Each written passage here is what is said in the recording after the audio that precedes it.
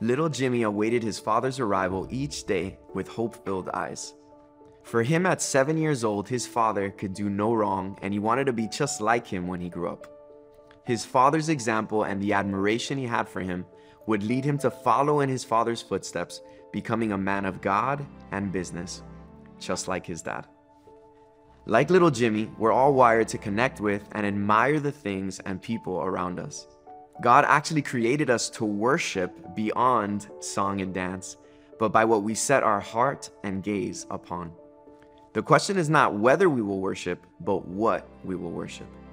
If we behold the wrong object or person, it can lead us to places we were never meant to be. In 2 Corinthians, it says, "We all, with unveiled face, beholding the glory of the Lord, are being transformed." This principle is carried out throughout our life and is a reality based on whatever we place our attention and eyes on. I want to ask you today, what have you been beholding? What are you becoming more like? As we gaze upon Christ in prayer and His Word, we can trust and look forward to becoming more like Him. Just like little Jimmy, we have a Heavenly Father who is worth admiring and beholding. What are you beholding or putting before God that will never fill the void only He was meant to fill? How can you take more steps towards keeping your eyes on Jesus?